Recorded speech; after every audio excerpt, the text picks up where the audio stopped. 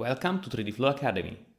This tutorial will introduce concepts required to generate a low-poly 3D model, suitable for real-time applications.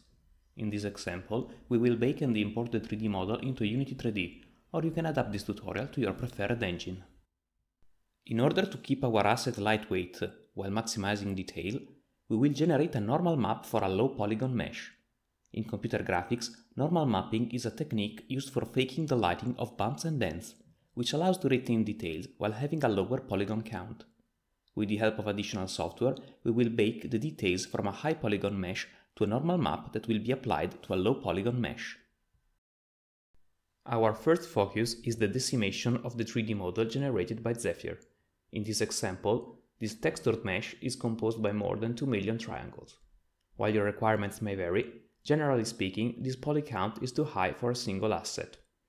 While an engine can easily handle these many vertices, a typical real-time scene will be composed by more models, so it is vital that we try to keep the poly count as low as possible to ensure a smooth real-time experience.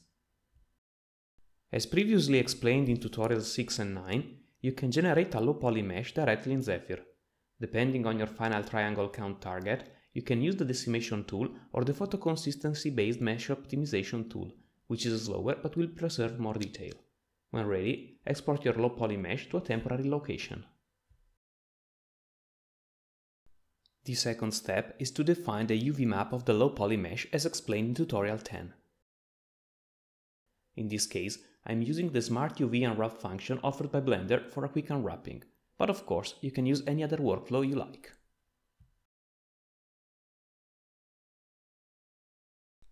Now that both the high poly mesh and the low poly mesh are ready, it is time to bake the normal map. For this tutorial, I will use the excellent free software xNormal, but again, any other alternative you may prefer is absolutely fine. Right-click to open the context menu and then add your high poly mesh to the high poly mesh list, and then repeat the same process for the low poly mesh.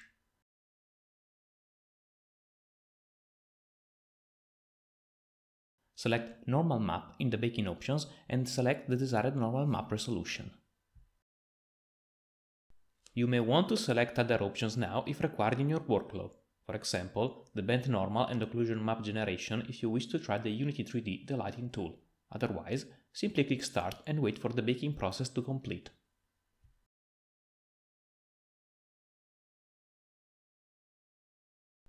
If you need a textured mesh, don't forget to use the Import Mesh with Custom UV function in Zephyr using our custom UV mapped mesh. When ready, export your textured mesh.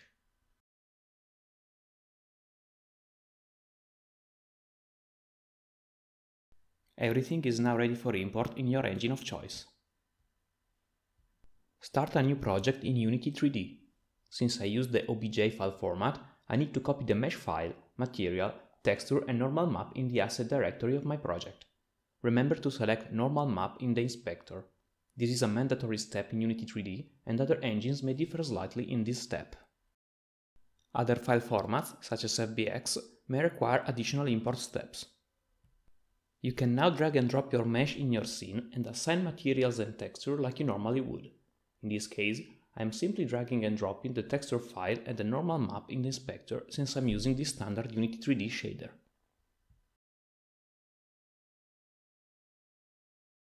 Remember that you can remove the texture from the model while keeping the normal map enabled. This helps you inspect how the normal map behaves with the selected shader in your engine of choice.